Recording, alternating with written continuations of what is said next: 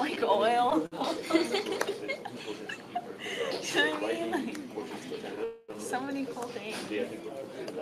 Cool shapes and stuff. Like clean up the edges. We do have. You know a little bit too much. Oh, because I watched Shark Tank. You know what Shark Tank is? You see the show? Yeah. Yeah, and like there was like this person, well, more than one person that went on like, and they had like this whole like thing just for like men's shaving and like or men's beards and stuff. So they're like explaining like all of the cool features, like that they have like different like smells for like different oils. Really? Yeah, there's like some cool stuff. So then I was like, man, like sitting there, like, Yeah. here's just You don't need to worry about it. They're all Word documents, so you can just download them and put it on each other and save it. Well, we'll see if the think. numbers. Do what? This is my You have like, favorite. how do you have? Yeah, she works so hard on Every formatting. time I like add something, it'll just send it or something. Oh, did you download? I can't think of the picture. Yeah, no. I'm gonna. You changed the picture? Because like they were the old When? Not like, Okay, not right now, but Keep, like just 20 continue. Okay, well, I finished the page number sheet. I'm gonna give you that reference. I have a good question now. Yeah. And for the video, for the FSR, we're supposed to break down our systems, right? We never like put it in the video. For each subsystem? Yeah, are we supposed to put that? I mean, we could, but I don't think it's required. But you know That's sorry, my tech. 10 minutes. Yeah, I don't think we can do it for this one. Maybe for the final, but then she has to reformat everything all over again, Okay. like with the page numbers. Hello. If we put it in the big block diagram that we have for our main system, we can't do it like for our main system. Oh, so that's So like, Thank you. Yeah, so that premise, yeah, just the premise. Flying back that day. Yeah. Okay. Double check what time it's like. Wow. But so for I all just want to make sure we actually hear. yeah, well, I had to add in those definitions. Right. Yeah. So just everything from the Presentation and the presentation is already done. I didn't check the spreadsheet, Yep. to be honest. It's one big document, right? One big document, got we just go expected. Well, none of that has changed. Oh, none of that- So no, none of that has changed from what's on the Google Drive. So if you want to look at it on the Google Drive, you can fix anything else. oh, Then okay. I'll look at the recent. So when I like so I still with Google Drive when you put that in, it's like that's everything. Depends on what you put it. Exactly. Okay, So like I was like, replacing some of that's- this, like some of the That's what I was technology. saying to you. Like if I put anything over there, if she downloads it, it's gonna mess everything up. No, yeah, that's what I'm saying. Look at it over there, and if you want to fix something, you can fix it on here, Okay. so that you know, like, don't go and change a bunch of stuff, and then you don't remember what you changed. But like, I'm just like comment every time I change. yeah, something. like, yeah, so that you can change it But over here. it's due like. Thanks for asking. She was trying so hard to take it off. She every time someone would be like, "Oh, she was." So now can we add the subsystem block diagrams? Yeah. That's doable. I think it's important to show that. Yeah, I think it's important. It has to start, right? Some of the concepts, no? Yeah. So it's kind of doing that, like, I feel like it'd be easier if I just like restarted your stuff rather than.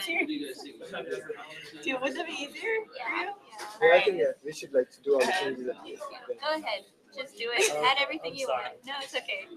It won't take What long. format would you fix it? Actually, while we're doing that, let me see if I can figure out how to do it so that you don't have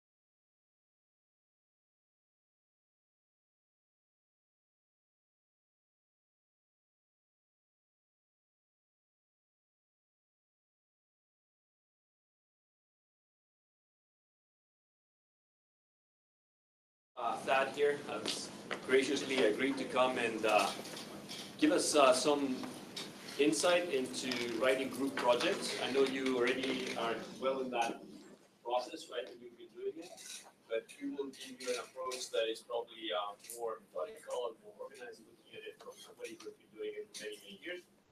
We appreciate him coming by and talking to us. So please be interactive. He would, I think, appreciate that. I do have a lot of questions. Am I booming? Can everybody hear me clearly? I know there are mics up. I'm conscious of that, so I don't start yelling like I usually do. So are you all in your groups right now, more or less? How many of assignments have you done? Your groups? Three. So three, I'm giving 3 and 4. Have they all been, they're all writing assignments. You turn in writing collectively as a group? Yes. How's it been going? It's all right. It's all right. Can I get any more information? Does it seem organized? Are you figuring out things at the last minute? Is everything proceeding smoothly? Probably it's a good idea to have a bit of an honest assessment. You guys can be vocal about it. You can tell them what they think. Go ahead and call out the worst person in your group.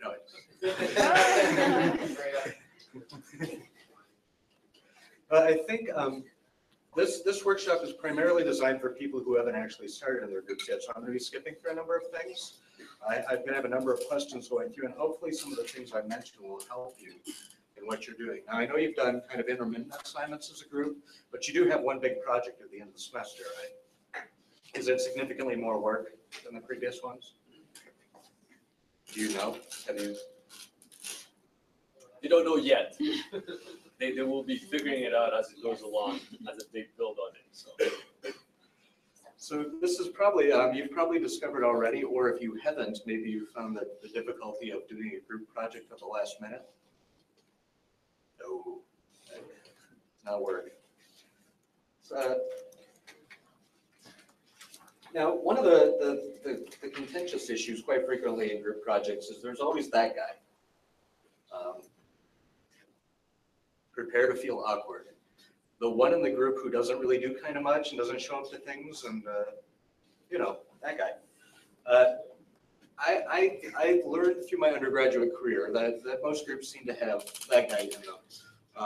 And they all got really good grades because I worked so hard.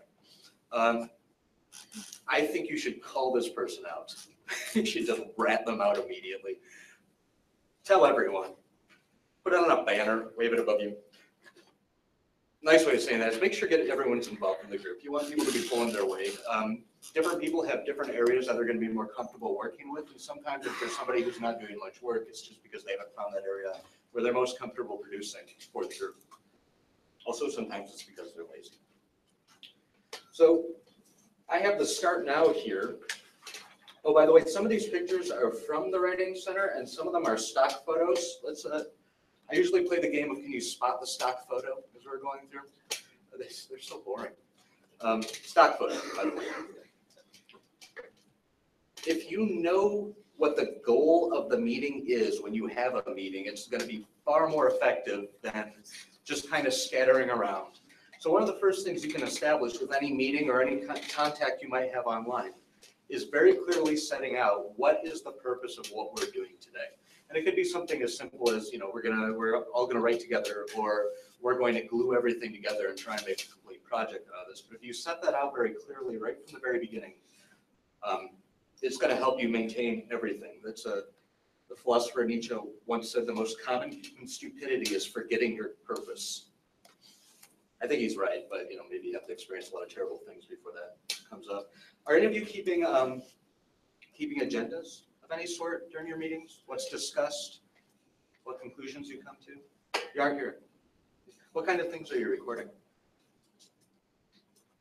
Things that we discussed with amongst ourselves, things that we might discuss later on, things that were done in the past that was mentioned in the last meeting that we're working on it this meeting. That's excellent. It's a way to kind of carry over information from one place to the next. And particularly if you have a big project coming up at the end of the semester, it's going to be important to kind of keep track of where you are, who's doing what. Anything you're doing now that might be applicable to that. Any way you can reduce the total amount of work you do is probably sufficient. Oh, by the way, you know at A&M you can self-plagiarize, so don't do that. If you submit a paper that you've already submitted once before, A&M officially considers it plagiarism, which is, it's weird. Do you use deadlines in your groups? Do you collectively agree that at this point we're going to have all this done? Yeah, more or less. How's that working? Yeah. That's the only thing I heard. That's probably enough. But I found one of the things where people tend to get hung up the most when they're working in groups is they don't keep close record of what they're doing, because this is going to become relevant again and again and again at certain points. But it's also having this kind of clear set of expectations for not only when do we need to have this to a person by or to the group by, but what do we do if it isn't there? Kind of a contingency plan. And this is going to become particularly important as you get to the big project at the end of the semester that's going to constitute the majority of your grade. So, wait, stock photo? Personal photo. Stock. So some of this, you know, you all know one another, right? You've exchanged contact information to some degree, or maybe you already had it. You don't know each other's names yet? You've never met? Do you use drafting techniques? Do you all write your draft, send it in, and then you're done? Or do you kind of collectively put things together, take them apart?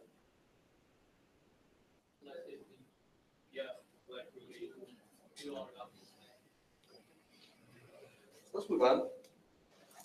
I'm going to skip this because I assume you've already done this, and you say you've already done this. So do you have in your syllabus, or will you have an assignment sheet coming up for the big project at the end of the semester? They don't have it, they have it in the syllabus, but not as an assignment, because they're working on assignments that are in between before they get their final. Okay, so the final assignment, is that a compilation of the previous ones? Or? Yes. Okay, so you're going to put together kind of a final draft based on what you've already done.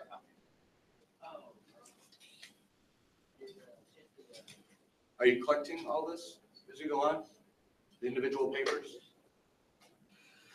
Something that I found a lot of groups find useful, and I found them useful in my own group, is to have a kind of a clear expectation of roles. Do any of you use a single editor for your group? A person who doesn't produce any writing, but who compiles all the writing other people have done?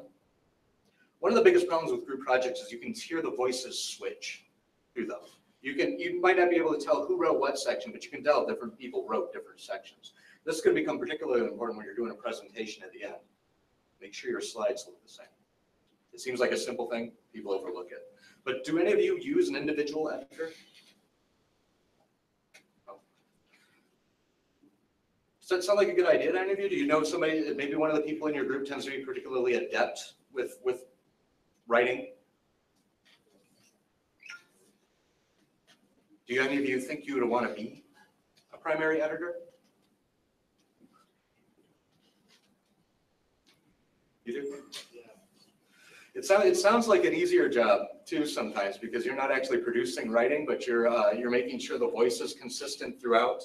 There are little things. You know what a series comma is? If you have a list of 3 things, 1, comma, and 1, comma, 2, comma, and 3, the comma before the and is the Oxford comma.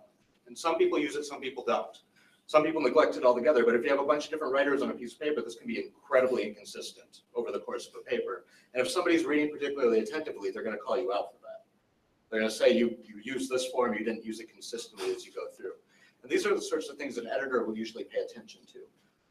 Consistency of spelling or terminology. For example, if an early part of the paper defines a term with an acronym, but then later on somebody else redefines the term, or say nobody does it. Maybe the first person doesn't provide enough information for your readers to follow what's going on. These are generally the sorts of things that an editor will want to pay attention to. And if you think this will be useful in your group to have this kind of unified voice through the entire paper, something to consider. Can I add something? Yeah. So I don't think these guys have the flexibility of not writing or having somebody just be the editor.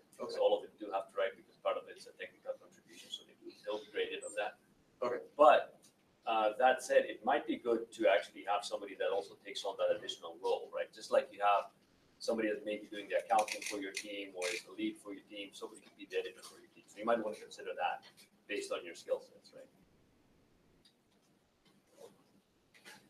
That'd probably be worthwhile. Maybe the person who's doing the least otherwise, if they're qualified for it. Skip this as well. So you have a big assignment coming up at the end of the semester. You're building towards it gradually. So I assume you already have something like a timeline set. Do you know when the due date is? Have you planned right up to it? Do you know where you're going to have your final meeting prior to the due date? Is the due date the presentation day? Are you staggered presentations? Or? Yeah, the presentations are staggered, and the due date is just like this one here. Their report is effectively due the same time as the presentation. Oh, okay. So this is something you want to keep in mind when you're moving everything forward. If you're having any trouble getting everything together in time, set out a very clear timeline. Make sure you have the deadlines listed on the timeline, meaning your deadline and then the actual deadline for the assignment. The deadline for the assignment you should be well in advance of. Particularly if you single someone out as the editor, you're going to need to give them time to go through and make sure the voice is consistent, phrasing is consistent across the document. Now, I don't think you need to worry about this too much, right? You're building your idea as you go on. So it's a sequential collection of documents that's going to end up in one final, is it a portfolio that you're going to put together at the end? Effectively. I don't have to answer for you guys, you can answer. You can also read your syllabus. It's a good idea. Everyone should do it. So something that comes up quite frequently in these is there's a sense of disorganization. People will repeat the same information in multiple points throughout a document. Sometimes it's very easy to leave information out altogether, especially if all of you know it. If you're writing different sections, if you have things divided that way, and again, you don't have a final proofreading session or a final editor for it, this can be really easy to do. Now, it depends on the audience you're talking to. They may be able to fill in these gaps, but at the very least, it's going to give your paper a sense of being completely disorganized. You can do something with this called reverse outlining, where you go through at each point and do a quick one-sentence summary for each paragraph of what the point of that paragraph is, how it relates to the main point of whatever part of the document you're working on, and what information it includes that you might not need later. You quickly mention it includes the definition of the clarification of this. Then it doesn't necessarily need to be done again as time goes on. It's another really common problem with group writing projects is kind of this redundancy of information. The same information keeps popping up. And it usually happens because each person, say, has one page to write, and they don't quite think they have a page of writing in them, so they just kind of fill in information as they go through and provide it again in the final document. Can I ask, I can ask, can you answer? How do you, when you collect the document together, when you have a single document, I assume most of you are writing specific individual parts and then collecting it together in a final document. Is there any sort of final read-through anyone does, or do you have that planned? Is it part of your process?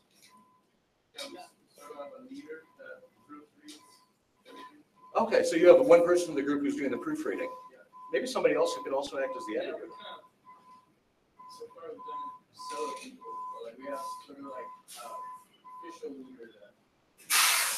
Do you rotate, or do you have one people? We all edited it, but our leader approves the whole thing, and he sort of thinks it's nice. Just saying that doesn't mean that one person approves. Yeah, sure. It's pretty effective though when you have that one kind of administrator for something like that. Also gives you someone to blame it on if it doesn't do well. So who's the audience for your paper? Who are you speaking to with your writing? That's literally who you're speaking to is the grader, but generally these assignments have a virtual audience. Actually, in this specific scenario, just to be very clear, and we talked about this already, you have multiple audiences, right? One of them is your grader / your instructor. The other one is your potential sponsor, right? Because they are going to be taking your report and moving into it. The third one is when you get to the end of this class and at the end of 4.4 to be more specific, you will be in front of a bunch of industry representatives that are going to be reviewing all the projects and giving the top 3 awards. So again, that's a broader group of people that are going to be looking at it. So those are the 3 that I can think of as you're writing, you consider as being your audience. So with a sponsor, for example, for something like this, are they necessarily going to have the technological background to understand what you're talking about? Do you know? Some of them maybe, some of them not. This is something you want to keep really clearly in mind when you're compiling everything in the document towards the end. If you are speaking to people who you need things from, but you're speaking a language they don't understand, you've lost them, and it's going to be difficult to accomplish any goal you have with that. Maybe something else you want to put on the editor to make sure that everything's going to be clear. Something where this can be really effective is if you get a second set of eyes, maybe somebody who's not in your field to go through it, somebody who has an education to some degree related to what you're doing, especially if they have an education related to the one you're sponsored or you expect your potential sponsors to have as you go through. There's nothing quite like losing an audience because they're not understanding the points you're making. So with this final setup, you have a main point, right? Like a big thing you're a purpose. What's the purpose of your project at the end of the semester? What's your goal with it, other than getting a good grade?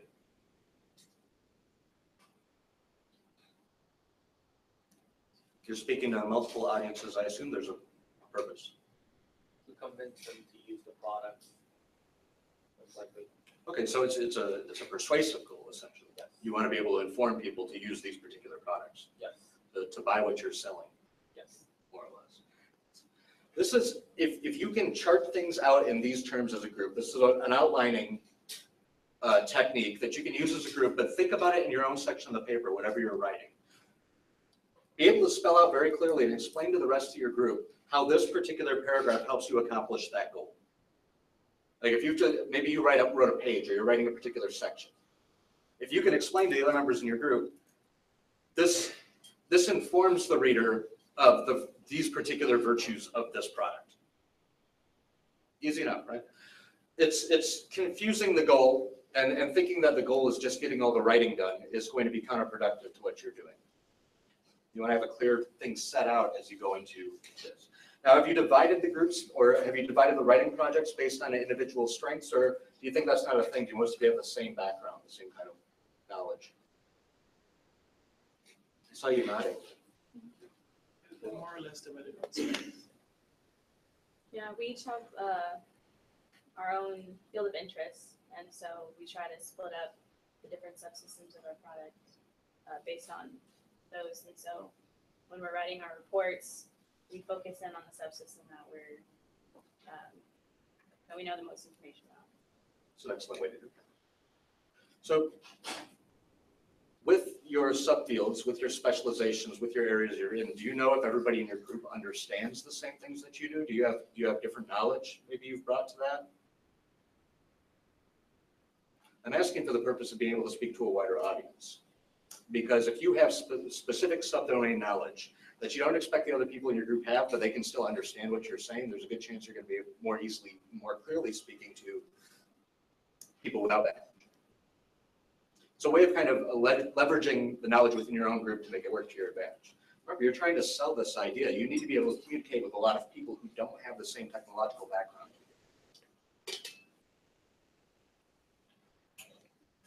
Do you do drafting? Or is the first draft the final draft?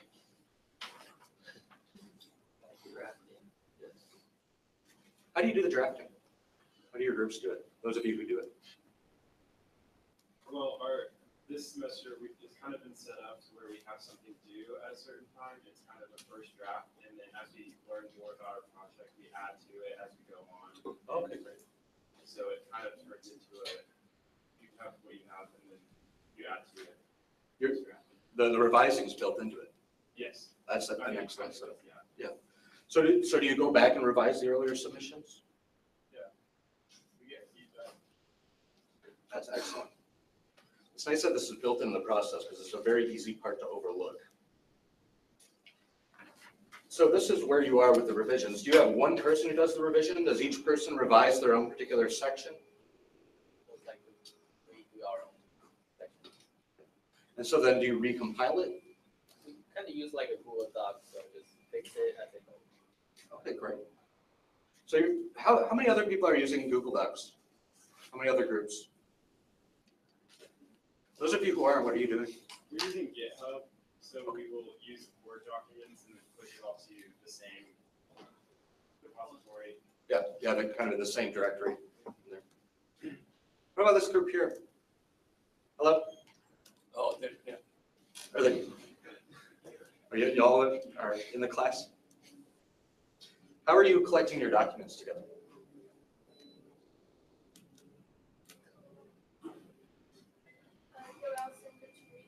Oh, they all send it to you? That's great. She's the editor by default, yes. You all agreed on that, right? That wasn't. So when you're compiling these and you're putting them back together, one important thing to keep in mind is again, you want the revisions to make sure that you're going to have a final consistent document across the entire document. You want to avoid repeating information, meaning if you're going to use that same information again later, you want to make sure you don't necessarily repeat the same information. Unless there's some aspect of it that you need to modify or change your presentation of in order to keep the narrative moving forward.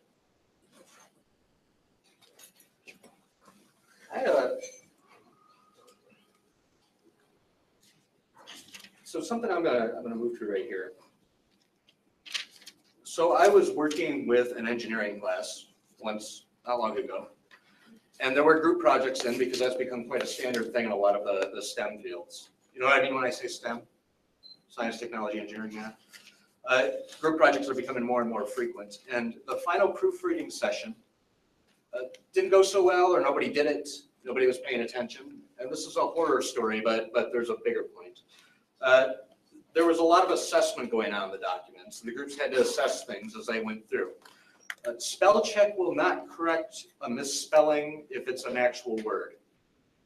Assess ends with 2 S's. S's ends with 1 S. Otherwise, it is the exact same word. So one of the groups handed in a paper that from beginning to end was filled with S's, just all over the place. And I was looking at this, and at first I started telling the other people, saying, hey, check this out, which was rude, but I did it. But then I thought, nobody looked through this before they handed it in. I mean, at least one person in this group of 7 people needed to realize that this was not the word they wanted.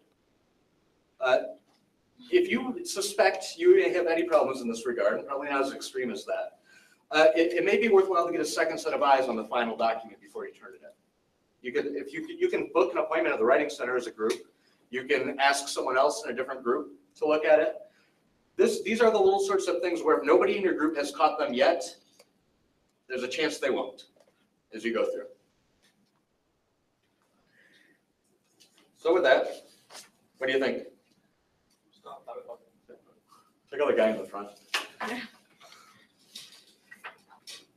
So with that, you have your project put together in the virtual sense.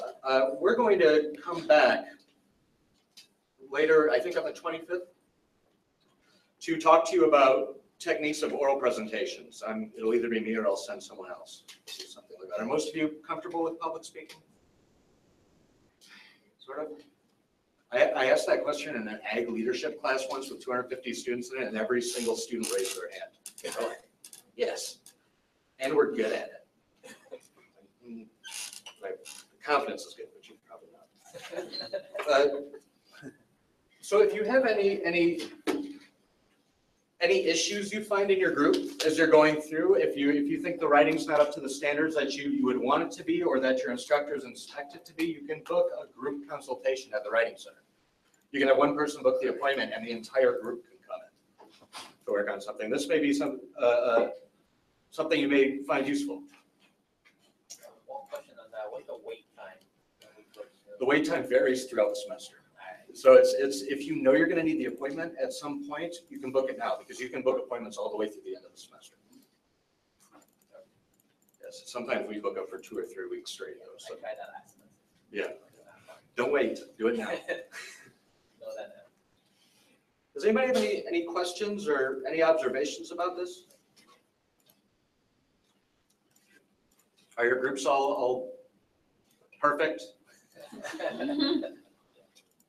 Well, if they're not, come by and see us or discuss some of the things in there. Try defining or delegating roles. That tends to be one of the most effective things you can do if you've already been in a group for a while, but the work isn't particularly efficient. And that's all I have.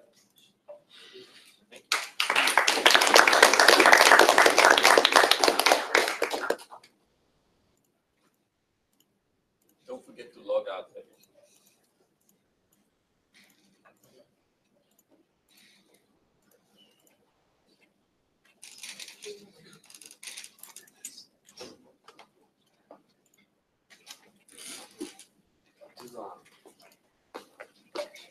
So guys, we're done. So we're free to go. If you have questions, you want to talk to me, feel free to do that. Otherwise,